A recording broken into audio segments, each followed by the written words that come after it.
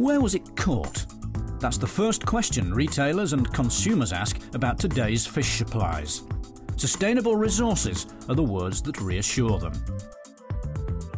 It's here in the cold, clear waters of the North Atlantic that the Nordic governments set the quotas and catching disciplines needed to ensure sustainability.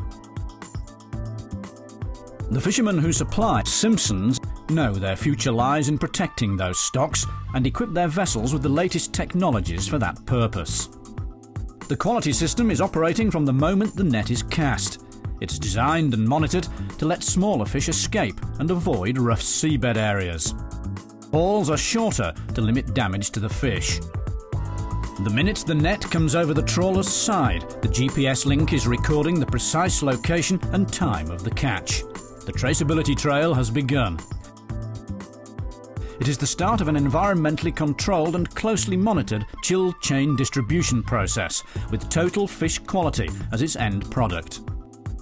These latest trawlers super chill the fish, as research has shown this gives greater product stability from the very start of the handling process and extends shelf life.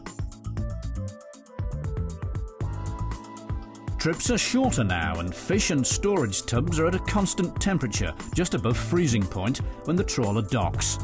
Advanced tub design and developed handling techniques ensure a swift transfer to refrigerated containers for the seaferries to the UK and Europe. By bringing the fisherman closer to the consumer, Simpsons satisfies the needs of an increasingly environmentally conscious fresh fish market.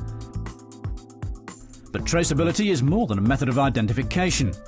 With us, it is a tried and tested computerized system. As with any product, careful handling and knowing where it is at any point along the supply chain is vital. Any box or consignment of fish can be located in minutes along a distribution chain which now extends beyond the UK and into Europe. The system ensures an end product supplied to customers' grading, processing and packing specifications with shelf life in hand. That's Simpsons smoked taste. There's nothing like it.